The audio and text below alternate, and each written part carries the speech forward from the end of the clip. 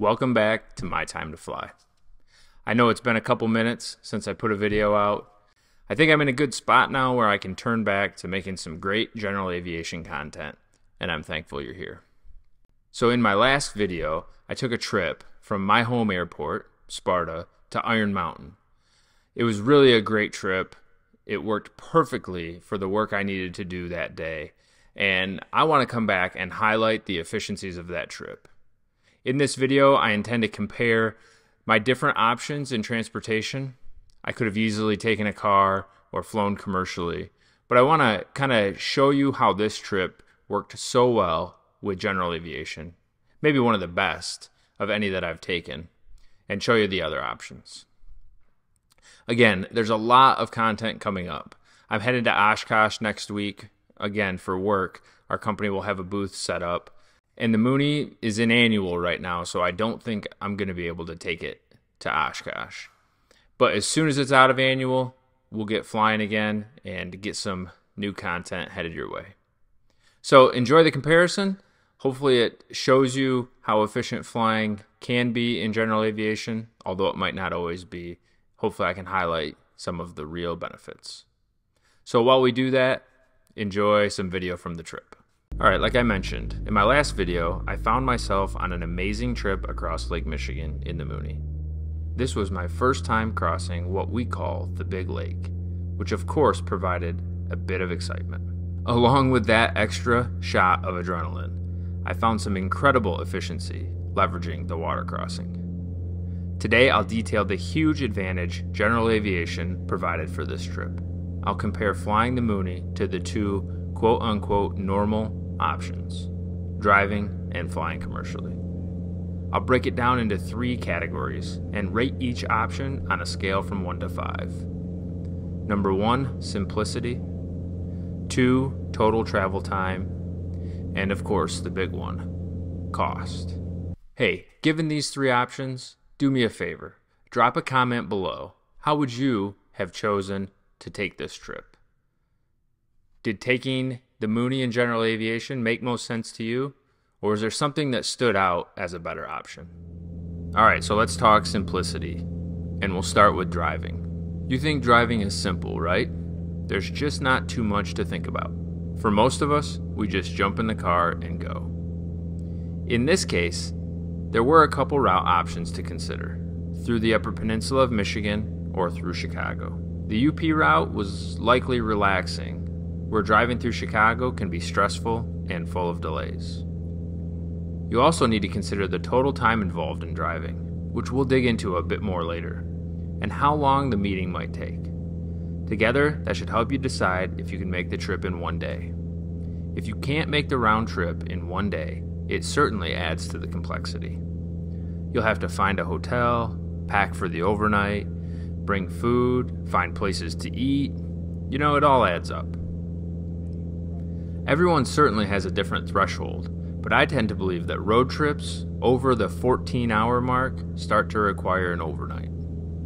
In this case, I would surpass my threshold, so the complexity of the drive ratchets up a bit. Don't get me wrong, it's nowhere near unmanageable. It just adds to the planning. Overall, I give driving a 3 out of 5 on the complexity scale. Alright, we'll switch gears to flying commercially.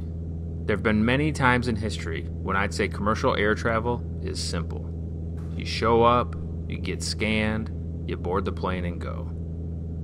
It seems today, though, you have to also pray that your flight doesn't get canceled or delayed, all while waiting through each airline's specific baggage policies and fee structures. Fortunately for me, I have a wonderfully simple airport to fly out of in Grand Rapids, Michigan. But the reality is, flying commercially has become more complicated. Specific to this trip, the flight would be fairly simple, and an easy decision as there is only one flight in and out of Iron Mountain each day.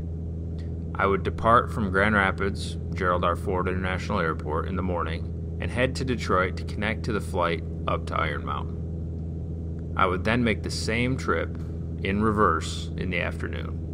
We'll talk more about the total travel time coming up, but from a simplicity standpoint, the only thing that would make this trip easier would be a direct flight. Being such a short trip, I wouldn't have to check any bags, and parking at Grand Rapids is simple. So all in all, commercial travel, I give about a 2 out of 5 in simplicity. Pretty straightforward. For general aviation, of course, I'm a little biased, but I tend to believe that flying the Mooney is one of the simplest options. I get to fly directly to the airport I want to, which is the same airport that commercial flights fly to. Of course, there's no parking fees flying out of a small airport, and I get to choose my route. It's a direct crossing. There's a little bit of complication in having to choose where to cross the big lake and how high to cross, and of course the normal planning that goes into flying. I don't think it's overly complicated, but I definitely think it's more complicated than flying commercially, and I would typically say more complicated than driving, but given that this trip could be made in one day and it's the same route there and back, I'm also going to give general aviation flying a 3 out of 5. Next up, we'll talk about total travel time. As we talk about total time, let's understand that there's some flexibility in our meeting times, departure times, all that stuff. So I've tried to pick the best scenario for each option: driving, commercial flight, and general aviation flying. So driving. As I mentioned before, there are 2 solid options for the drive. Each ends up being about 7 hours of drive time. Figure a stop or 2 along the way for fuel, food, bathroom breaks. It quickly turns into 8 hours each way. Assuming a 3-hour meeting at my vendor, we'd hit 19 hours if we attempted to do it in one day. As this surpasses my threshold, we'll split it up into 2 days. Day 1, I'd plan to depart home around 6 a.m. to arrive at the vendor close to 2 o'clock.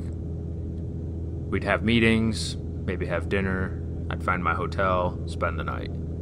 Then on day 2, I'd turn right back around, again 6 a.m. departure, arrive home around 2 o'clock. This results in a trip of about 32 hours. Sure, there's ways to shorten the trip, but at minimum, if you did it in one day, you're still looking at 18 hours of travel time. Flying commercially is quite straightforward, assuming there's no delays. The first flight departs from Grand Rapids at 6:30 a.m., and I live about 30 minutes from the airport. So here's my timeline. Depart home around 5 a.m., catch my flight from Grand Rapids at 6:30, have a quick layover in Detroit. At 8:25, I'd depart Detroit for Iron Mountain and arrive at 8:45. We'd have all the meetings wrapped up by lunchtime, and I'd have about 3 hours left until my return trip begins. The departure in Iron Mountain is about 5 o'clock. There's a 3-hour layover in Detroit. And then I'd depart Detroit around 11 o'clock and arrive home into the Grand Rapids Airport 11:56. And by the time I get off the plane and get in my car 30 minutes home, it's surely 12:45. That's 21 hours of travel time to fly commercially. Now, one argument could be made: it's all hands off. You can be productive while you're in the airport or on the airplane. That's easier and easier in today's world, but still 21 hours away from home. So switching to general aviation, here's my timeline. I leave home about 7 o'clock. Don't wake up super early. Leave home at my normal time, 7 o'clock. Drive 30 minutes to the airport. I give myself about 45 minutes to get the airplane ready, pre-flighted, fired up and in the air. So we're off the ground about 8:15. It's an hour and a half flight to Iron Mountain, so I'm in Iron Mountain by 9:45. After 3 hours of meetings and a quick bite to eat, I'm back in the Mooney at 2 o'clock, headed home. I touch down at 3:30, put the airplane away, probably fuel it up, it's the nice thing to do, and I'm back home by 4:30. 9.5 hours in the Mooney.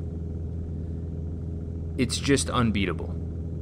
Now, the reason it's unbeatable on this trip is certainly the lake in the middle.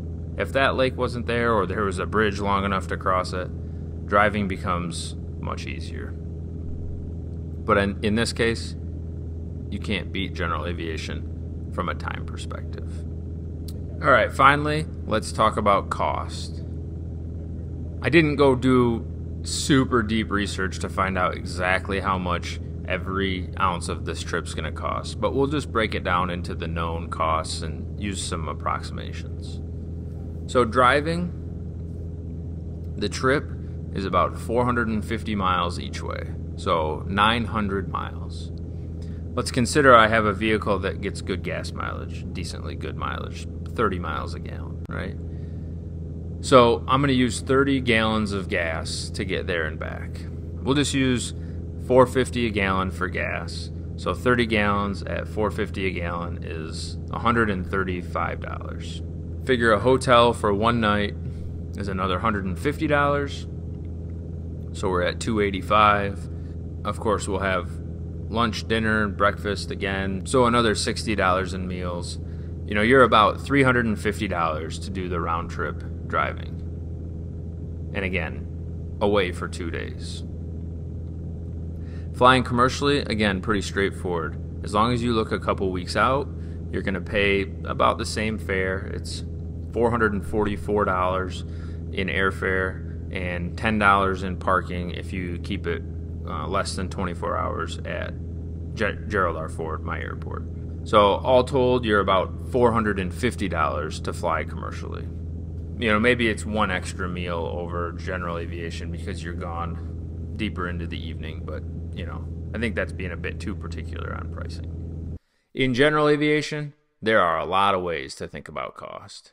And don't kid yourself, we'll find whatever we think is the best appearing on paper. So I'll split it up into a couple different options. So the first option is just to look at your flight time and how much you charge yourself. So let's just say we charge ourselves $100 an hour. There was a time recently we charged ourselves less, but with fuel prices climbing, we charge ourselves $100 an hour to fly the airplane. It was 3 hours of flight time on the nose, $300 round trip. Pretty straightforward. If you really wanted to look at the price and, you know, talk somebody into letting you fly, I filled up at both Iron Mountain when I arrived and back at Sparta when I got back. I paid $94.40 in Iron Mountain and $89.84 in Sparta when I returned. So my actual total fuel cost was only $184.24. You know, call it $10 in oil to go along with that. All told, this is again one of those unique scenarios where the time saved and the efficiency in going over the lake, cutting the corner, so to speak, ended up in a lower overall cost. So all told, I was super happy to use the Mooney on this trip. Not only did it give me a purpose for using the airplane, it also took time off the trip, really shortened my day, and ended up saving money all around. So again, this is an example that might not fit every time, but I would encourage you to always be looking for opportunities to fly. We all need that mission in our lives to keep that general aviation bug hot. Going up and flying in circles is fun for a while, but you have to find a reason to go out there and use the airplane. So that's all I have for today. I appreciate you being here on My Time to Fly. Again, a bunch more content coming up as we get into Oshkosh and get the airplane back from annual and start getting back in the air. So do yourself a favor. Whether you've flown before or you're just thinking about getting up in the air, go to your local airport and find your time to fly.